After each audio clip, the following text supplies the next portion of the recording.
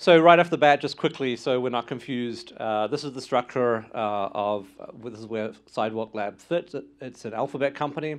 You're probably a little bit familiar with the new structure, so kind of a sibling of Google. But we're particularly focused on making cities better, and we're going to talk a lot about cities and urban technology today. Since we're starting to talk about cities, I sort of wanted to get a sense of the audience. So how many of you live in New York City? Oh, wow, like almost 100%. I can't even tell whether no hands up. And how many of you were born outside New York City? Wow, that's actually a huge, that's almost, who was born in New York City? Oh, wow, look at you. Welcome, welcome, people from New York City. Who was born outside the US? That's actually probably a slightly higher percentage than New York as a whole. I think New York is about 40% foreign born. So actually, I'm kind of interested. Obviously, it sounds like it looks like we almost all moved to New York. Some of you just sort of stayed put, but the vast majority of us moved here voluntarily. What drew you to New York or to cities? Like, what's your favorite thing about a city? Any? The grid. The grid. People love the grid. Any other? Yeah. Public transit. Public transit is awesome. I agree. Work. Right. There are jobs here. That's a good thing, actually. That's important. Yeah. The people are fantastic. Yes, exactly. I agree. Yeah. Social? Yeah, it's super social. Even just walking down the street is social. Restaurants? Culture? Culture? Yeah, exactly. Okay, fantastic. One last one. Pay for I've got good and bad news for you later on. My favorite thing about New York City, honestly, is just walking down the street. Sort of pick some random destination, or as Nick said, go to Happy Bones.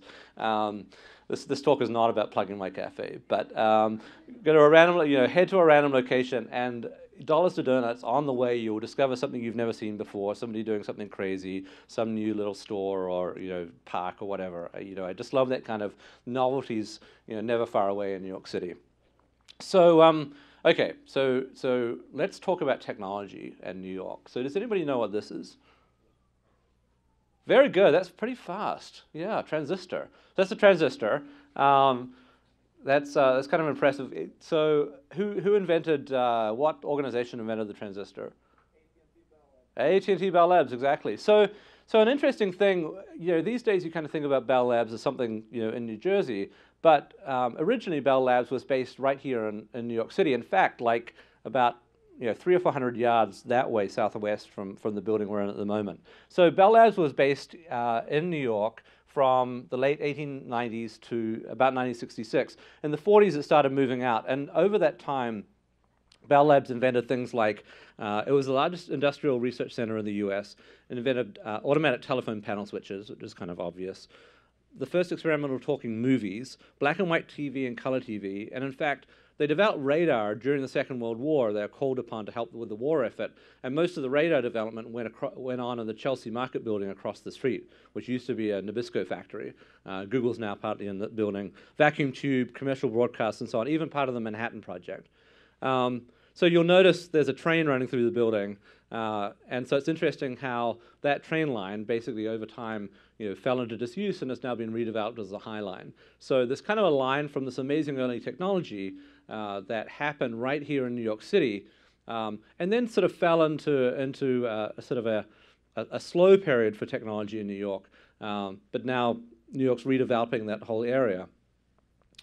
But when I moved back to New York, I moved out to California to join Google in 2000. My wife Kirsten and I moved back in 2003 because we were desperate to start living in New York again. And the New York Times published this piece, and one of the things they said was, you sort of have to read this in like an Eeyore voice. With the technology startup boom over, the term Silicon Alley is fading into history, leaving behind a New York internet industry that offers little excitement. So that was kind of the tech scene in 2003. So things have come down a long way since the 40s, when this was like the center of technology, IBM Research and Bell Labs and other companies. So fast forward 30, that's, by the way, obligatory photo of me and Craig Silverstein.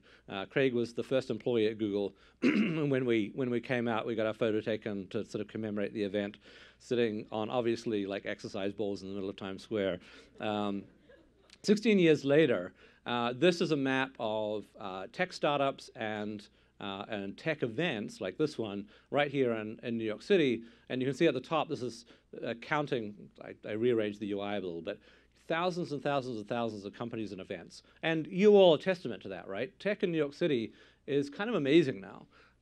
There's a lot of incredible stuff going on. So in a way, cities have done incredible things for tech, not only in New York City, but around the world. Silicon Roundabout in London. There's not a huge tech scene in Auckland, but Berlin, San Francisco, the city itself, Tokyo, Sydney, and so on. So cities have done a lot for tech in the last decade or so. The question now that we're trying to address at Sidewalk is, what can tech do for cities? So let's rewind a little bit, maybe a couple of hundred years, to the late 18th century, so 1700s, and let's look at some of the impacts that technology has had on cities already. Not computer technology, but in this example, steam technology, which gave us essentially the Industrial Revolution. So suddenly people were able to move around cities and between cities much more easily, no longer at the speed of walking or the speed of a horse, but at the speed of a train driven by a steam engine. Probably even more importantly, it was now possible to be incredibly productive in a small space because of the leveraging power that all that steam power gave us. But of course there were downsides, so incredible pollution and the coal burning and the health impacts of people being crowded so close together. There were some pretty negative aspects of the Industrial Revolution. So 100 years later, actually in New York with Edison, grid electricity came to the world, which enabled, for example, elevators, and elevators enabled very tall buildings. And then all of a sudden, in the late 19th century, it was possible to build these incredibly tall buildings, and many of them are in downtown Manhattan. But pretty quickly, people realized that, I don't know if anybody knows the Equitable building downtown. Essentially, if you build a whole bunch of these buildings that are 50 or 100 floors high, even though you can, maybe you shouldn't, because it blocks out all the light and actually reduces quality of life. So the automobile, another amazing invention, and through the beginning of the 20th century, but really taking off in the post-war years, the automobile allowed people, regular people, to get around with immense freedom. So no longer were they having to go wherever the train told them they could go. They could drive wherever they wanted, and the development of interstates and the automobile meant that Americans and people around the world had access to enormous freedoms. The ability, for example, to commute from their home to their office in places like New York. So it seemed kind of wonderful. So wonderful, in fact, that it seemed like a good idea to for Robert Moses to put basically a highway through the center of Manhattan, right through the middle of Greenwich Village. Unfortunately, that didn't happen. But what did happen is lots and lots and lots of traffic, and lots and lots and lots of space devoted to roads and to parking, which we'll tell more about. So history shows that technology can be an immense boon for cities, but there's also, we have to be pretty careful because there are actually some pretty negative consequences that can come from technology, and Anand's going to tell us a bit more about that. Thanks, Greg. He'll be back. Yeah. So I want to talk about the fourth revolution that we're seeing in cities, and this isn't really just about Sidewalk Labs. I think when we talk about this, you'll see examples that all of us can relate to, and we're calling this sort of reimagining the city as a digital platform. It's important to start by saying that the cities themselves have always been platforms. They're places where we pool together. We've built roads, we build sewers, and we fund all of that through taxes, and that enables all kinds of users and businesses to come together in the same way that we think about other kinds of technology platforms. But until recently, digital technologies were sort of an afterthought in city design, and what I want to talk about a little bit is when digital technologies become a peer with concrete and with laws and regulation and taxes, what happens? How does that change cities? And before doing that, I think it's worth talking about great platforms that we all know and love in the digital world, and the potential that they've had and actual change they've really sort of undertook. And so I want to talk about a few of these. First off, on the left here, we've got virtualization, server virtualization, led to dramatic efficiencies in how we run application. We have the web and Google and search engines, which led to incredible adaptability for content creators and the ability to discover knowledge from around the world. You have the App Store, which has allowed an incredible community of developers to reach users all around the world. You know, I don't know, it's like 100 million apps in the App Store now. And then lastly, you have the cloud. You know, this is sort of the ability for per-minute billing and per-second billing now. In some cases, with places like Amazon and Google, allows any developer to go write a server application for pennies to get started. And these digital platforms have really had transformative change, both within the IT world, but also spanning into other sectors. And we think we're at the very early stages of digital technologies being able to have similar amounts of transformative change in cities. And one way to kind of gauge this is to talk about sort of the user experience of the city and how it's really changing. So Kevin Lynch was an MIT, I think an urban planner from MIT. He wrote a book in 1960 called The Image of the City, and it's a really interesting book. It was based on a survey, I don't know how many different people in 3 cities, and he basically just interviewed them and asked them to kind of play back what their mental perception of the city was that they lived in, just kind of through spoken interviews. And he kind of paid attention and he observed for, what indicators they used to describe their life in the city. And he came up with these kinds, sort of 5 types of physical identifiers that people would reference. The path, which is pretty straightforward, you walk down a path. The edge, which is sort of a boundary between 2 different areas in a city. The node, a crossing point, think about going through a train station, for example. District, kind of like a neighborhood, and landmark, large physical landmarks. And these were, by definition, physical objects by and large. And what we're seeing now is that the digital, the bits are becoming every bit as critical to our physical experience as the atoms. So let's talk about paths. So you think about paths today, you can think about roads, you can think about bus routes and the signs for them. If you think about the digital enhanced version of a path, here's Uber Hop, and this is an example of a dynamic bus service that Uber has been piloting out in Seattle, where you can see your virtual bus by the color of the LED light on the windshield, and so it's no longer waiting at a particular bus stop, yet there is still some notion of a path. It's just the digital version of it. Now let's talk about an edge, and this is my favorite example. When you think about an edge, when you're growing up, you often hear people talk about being on the other side of the tracks, and the railroad tracks were often an edge. Now people are sort of embracing this in the digital world, and this is what's called a digital exchange zone. Anyone know what this is? Okay, so there's this is a place to do Craigslist transactions, and so the city has put cameras here, and it's wired directly into the police office.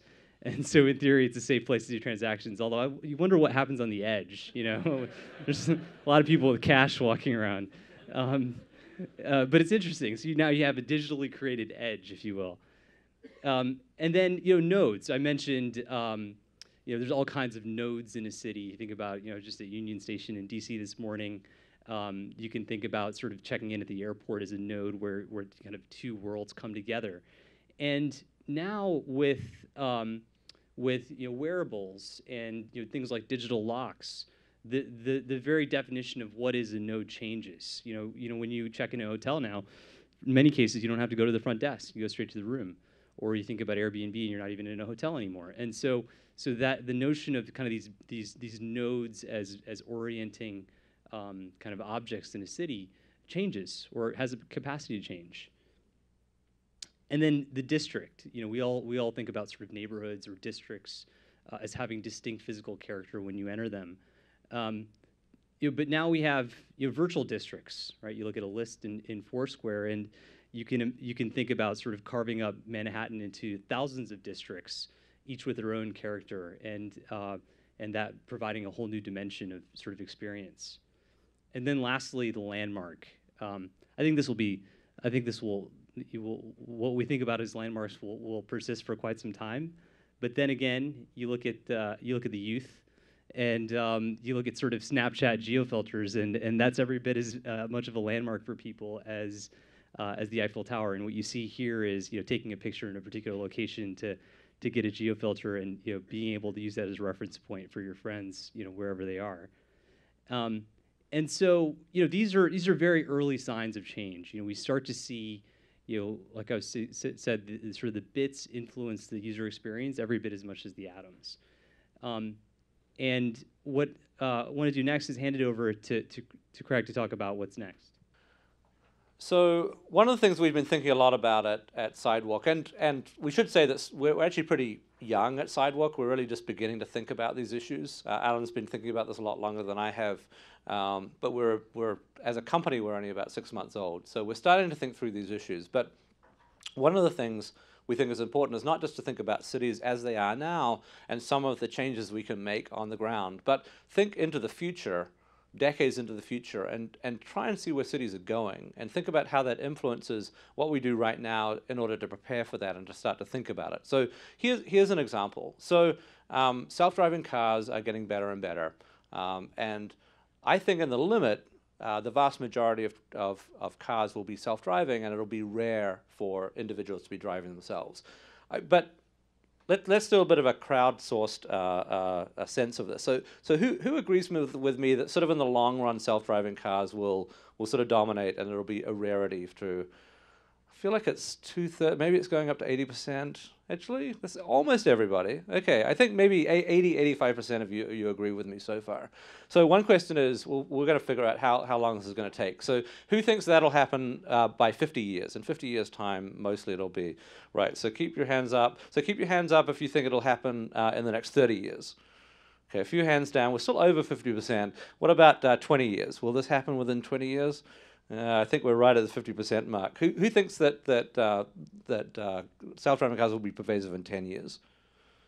Okay, so somewhere about sort of, I would say, based on this crowd, sometime about 15 years from now is when it'll happen. We should sort of write that down and check back in 2031.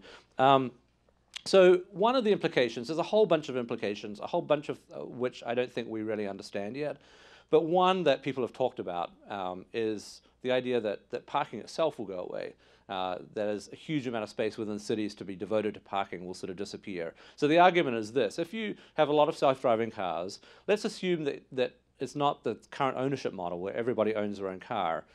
So now you go from home to work, and when you get to work and you get out of the self-driving car, it's not just going to sit there and wait for like 10 hours for you to come back out again like a puppy. It's going to probably go off and like pick somebody else up who needs a ride and take them around. Now, eventually, the demand will sort of drop a little bit, maybe in the middle of the night, and the cars will go off somewhere, but they don't have to hang out like in front of your house or in front of your work. They can go off somewhere sort of unobtrusive. They need to recharge because they're probably electric, right? So basically, you're not going to have all the on-street parking and all the parking building that exists in cities right now. And it's interesting, over the last few months as I've been sort of thinking about these issues, it's kind of shocking in different cities how much space is devoted to parking. I mean, Manhattan's one thing, but many other cities devote even more of their space to parking. So if that use really goes away, what do we do with all that space? It's sort of an interesting positive challenge to think about. Does that become green space? Does that become productive space that we can use for other things? Do we have more bike lanes, and so on and so on? Those are really good questions. An even more interesting question is when you think about the growth of cities, and there are lots of estimates about the growth of cities over the next few decades that essentially say that it's conservatively hundreds of millions, if not billions, of people will move from rural environments into cities over the next few decades. And so cities are going to grow, and as they grow, what do thought experiments like this say about how you design those cities? Maybe you shouldn't design parking in as cities grow and as you have new cities. So at Sidewalk, we're really trying to think about what the implications of things like self-driving cars are on essentially the built environment, but also the digital environment. So Anand's going to talk about a different aspect of the built environment. Yeah, Silvers. So in this connects. So if you think about if the logical conclusion of self-driving cars is to really make transportation almost entirely programmable, that's going to change the built environment too. And right now when we think about buildings, you look at a building like this. this is a massive building. It's been here for, how long has this building been here? Since 80 years. 80 years, right? And the permanence of the building and the size, the density, is often derived from the transportation system. People talk about transit-oriented development, putting in a train line and building around it. If now with if these cars that can be pooled dynamically and provisioned, if that exists, that changes how we think about land use and what size a building is. Does it always stay that size? Can it change and grow? And so one approach that's been proposed actually by Google on its Mountain View campus is a radically different play on buildings. And what you see here is, in this case, it's glass. It could be a plastic canopy, very large scale canopy, where that structure creates a waterproof, windproof region within which the structures can be radically simple, and at the limit can actually be moved around by robots and reconfigured and moved up and down. What you see on the left here is what are called crane robots or crabots, and this is in part R&D, but there's aspects of this that are going to become real very, very soon. And you can see two things here. One, the connection between creating essentially a software programmable transportation system, which is what self-driving cars suggest, and then secondly, really freeing the built environment from kind of the shackles of innovation and really kind of freeing your imagination to see what's possible. And so this is one possibility for what a city in the future might look like. But I think it's important for us to recognize that digital platforms and the kinds of built environment that they enable, it's not inevitably going to be good for the city. Just like Craig mentioned earlier, previous transitions, they had their downsides, and you can look no further than Hollywood to see some examples. Everyone's seen WALL-E. This is maybe not the future that we hope for. It's really interesting actually to look at Hollywood's critiques of cities of the future. Another one that's interesting to look at is Minority Report, which had in some ways a little more of a positive view, but you could see at the edges some of the challenges and issues that society was grappling with. This idea of pre-crimes, and if we have all this amazing data, to what are the limits? Where do we want to draw the line in terms of public safety and civil liberties? And so it was really, really hard questions for us to confront. And so our approach at Sidewalk, as Craig mentioned, is really to immerse ourselves in these cities of the future, in the different possibilities, but then to step back and say, look, what kind of cities do we want to create? And our view is that the cities of the future, they have to really be designed to be not only efficient, but also to be equitable and human. And we need to be really intentional about that so that we don't repeat some of the same kind of catastrophes that have occurred throughout sort of the history of technology in cities. But it's not enough to kind of be thinkers and dreamers. We also need to be living in the present. And so the other half of our approach is about solving the pressing urban problems that exist today in ways that bridge these cities of the future. And I want to hand it over to Craig to talk about sort of how we have one foot in the present, one foot in the future. Thanks. So we've started to think at a very high level about what the sort of the digital infrastructure of a city could look like. And I've made kind of an analogy, a little bit of a stretched analogy, but with operating systems, computer operating systems, and the kind of thing that exists within the Google infrastructure, for example. At the bottom, we've got the city itself. And we've got essentially input and output that allows us to understand the city through sensors, through people moving around the city with their phones, through traffic, air quality, and so on. So input coming into our digital platform, and then output as well. So this allows the city the digital platform to influence what happens in the city. So you can imagine traffic lights are part of that story, intelligent door, digitally controllable door locks. So you can, for example, you have yourself let in, or on the weekend when friends are visiting, let them in, and so on.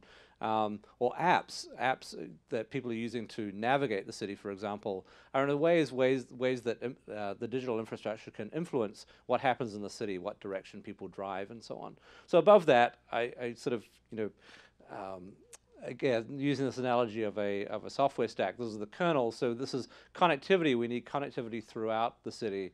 We need permissions. We need a layer that makes sure that people have access to only the things they should have access to.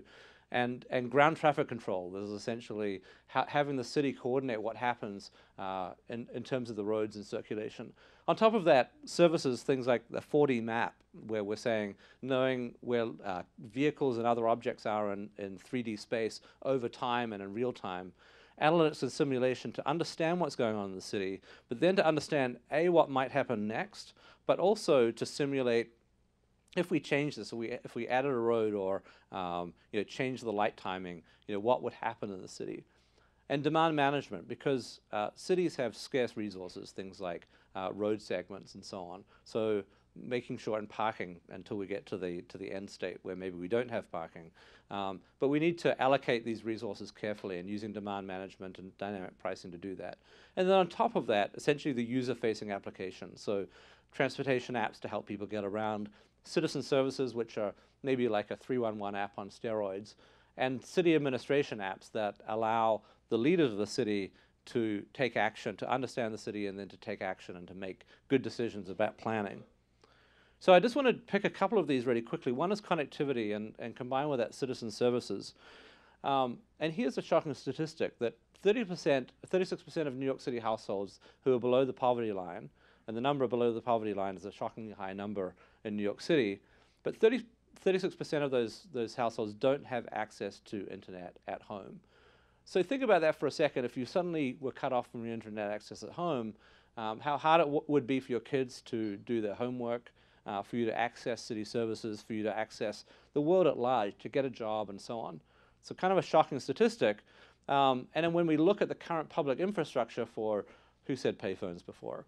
For payphones, for communication, this is essentially the state of the art.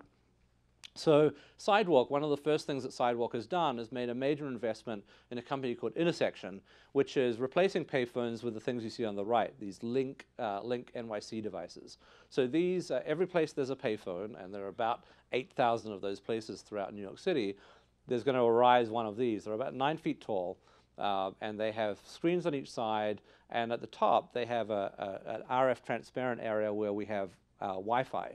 Each of these has a fiber connection back to a central point, and they each provide gigabit Wi-Fi. And you can see some of the reactions from Gizmodo and the gadget. And the bottom left, this is a screenshot by Gizmodo showing basically standing out in the street, I think probably with a laptop, like getting 436 megabits per second download speed. So these are kind of amazing bits of technology paid for by the advertising on the screens. They contribute money back to New York City. And we're going to be rolling these out. I think there's sort of 20 or 30 out right now. Most of them are along 3rd Avenue, starting at 15th Street and sort of marching up. So if you want to check one out, head over there. So here are a number of renderings of these out in the wild. They're going to be throughout New York City, so the Bronx, Staten Island, Brooklyn, Queens, Manhattan, and they're going to be super accessible. And people have started using these from their apartments. They're actually, actually pretty accessible. So this is an exciting. By the way, I should point out that in addition to providing Wi-Fi access, there is a keypad. There's a tablet on there, an Android tablet, that allows people to make free phone calls. So they're sort of backwards compatible to your payphone point. The only difference is there's no slot to put 25 cents in because they're free, and there's even a place to charge your phone. So you can actually, here's a better photo. So you can use Google Maps, charge your phone, make a 911 call, make a 311 call, or use the 311 app, and so on. So this is new infrastructure that's currently rolling out as part of Sidewalk's mission that we're super, super excited about. So to talk about another example, here's Anand. Oh, sorry. And just before, one of the intersection people emailed me about half an hour ago and said, "Hey, remember we're hiring too. So intersection is hiring. If you want to be involved in projects like this, intersection.com." It's an idea for Google Slides, dynamic ad insertion. So, Craig talked about one pressing urban problem, the digital divide, and you can see how we approach that with a commercially viable product. I want to talk about another, really pressing urban problem, that's focused on transportation. And just to underscore the point that Craig made earlier, when we look at problems, we have sort of one foot in the present and one foot in the future. And in the case of transportation, we talked about these great things called self-driving cars that are going to come. But we're also anchored in the reality that most people don't have them today, and there's a long road to go. And we're also, and so when we look at these problems, we're thinking about how do we do things today that bridge to that future. And you have this platform diagram here for a reason, which is I think that by solving these problems today, we can create these bridges to the future and start to build out a platform to pull that city of the future forward. When we think about transportation, there's a really interesting and sort of sad trend that's occurred in the last 10 years. If you take the typical poor resident in a metropolitan area, the number of jobs that they can access within a reasonable commute has actually declined by almost 20%. And this really understates the problem. The other 80% in most cases have also had much longer commutes. And so you have a real issue now where transportation is causing both financial poverty, the inability to get to jobs, and time poverty. And this is not an accident. This is really a direct result of the way that we've thought about kind of transportation in the U.S. and much of the world. For the last 50 years, we've thought about the outcomes that we want to shape around transportation and said, look, the answer to shaping those outcomes is to pour concrete, to build highways. And that was a very intentional plan. And part of that plan was also, sorry for the geeky chart, was giving away lots of free parking. And what this chart shows is that as you put more parking spaces in a place, along the x-axis, it turns out that more people drive, and that's not a shock. And the problem with this is it doesn't scale. We have congestion issues, and that's driving the problem that you saw in the previous slide. And the wealthier among us can sort by income. They can decide to go live closer to jobs, but the people that are less wealthy are unable to do that, and so they're suffering. We think there's a new model. We think there's a new model for how you can think about driving transportation outcomes. The starting point is really, first of all, figuring out what your problem is, actually, and this is a huge gap in the way that transportation planning works, and we think there's an amazing opportunity to solve this using the smartphones that we all have. Today, if you go to most cities and you ask them, how many parking spots do you have and how utilized are they, most of the time you're going to get blank stares. And there's the state of the art up until a few years ago was to spend $300 to put a sensor in each spot. And that's just crazy. Cities can't afford to do that. Similarly, if you ask most cities, who's using your streets? Where are they trying to go? What's driving congestion? You'll get largely blank stares, or in the best case, out-of-date surveys. And so in both cases, we think that using the data from smartphones and other sources, there's an opportunity to really revolutionize the base understanding of what's happening in a transportation network. Now, understanding is nice, but we really care about driving action and changing behavior, solving the commute problem that we talked about. And it's not like the tools are sort of rocket science. Yes, self-driving cars are going to make transit much better, but we have transit today. We have sharing services today, and so a big part of the challenge is providing information and the right incentives to change people's behavior. And one sort of example, we've referenced this a couple times, but this is one that we think is a real opportunity. Is really looking at the driving experience and starting to focus on how we manage parking as a place to start. And the reason this is so important is that the parking is a huge factor in congestion and encouraging road use. And so one of the challenges today is that there just simply isn't good information, right? When you navigate to a destination, typically in your navigation app, it doesn't tell you that it's going to take you another 25 minutes to circle around and find a spot, right? And so just by exposing that information to people, we can start to help them make the right decisions. And this requires hard data science in the back end. It requires really sort of novel thinking around the user experience. So this isn't a confusing experience.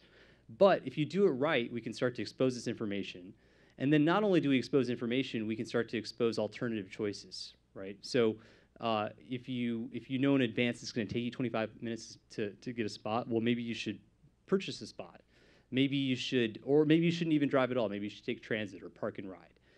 And you can see how this sort of relatively simple example is really creating a new form of infrastructure, if you will, for transportation that's built around information, it's built around engaging citizens, and it does so in a way that creates more capacity for everyone.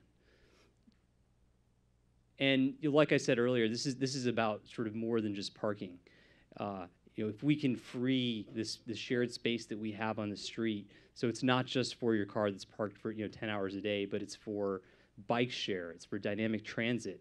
Then we can enable more people to get to where they need to go.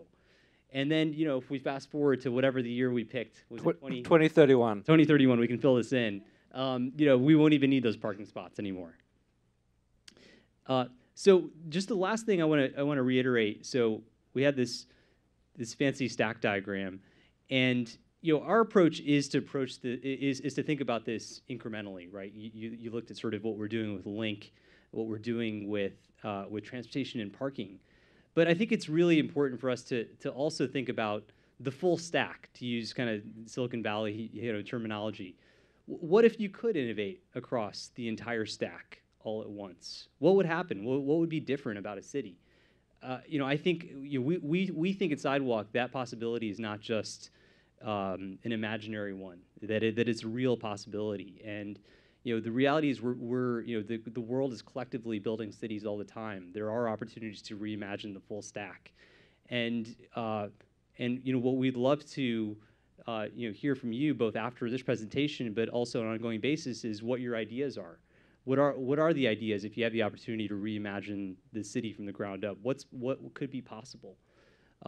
So with that, I'd love to kind of invite Craig up, and we'll be happy to take questions. Right, and to drive the point home, we are, to state the obvious, we are hiring engineers and product managers and other roles. So so if you're in, we're going to be a pretty small team, but a pretty small and great team. So if you're interested in this kind of thing, if this is your passion and you're a great software engineer, a great product manager, go to our website and apply. Actually, let me mention one other thing, which is this is sort of one metaphor we use to talk about some of the things we're doing. But stepping back, solving the problems for making cities better is a vast problem space. And one thing I should mention in terms of how we approach it, I talked about sort of going problem by problem. Craig mentioned having a small team. Our model really is to pick off specific problems, try out solutions, and then as they become more promising, then we go deploy capital and resources against it. And so today we're about 15. We'll be doubling that team. But as we come up with ideas, we'll often decide to go form companies around them, and those could be very large. And so think about it as a sort of a small, high leverage team up. Exactly.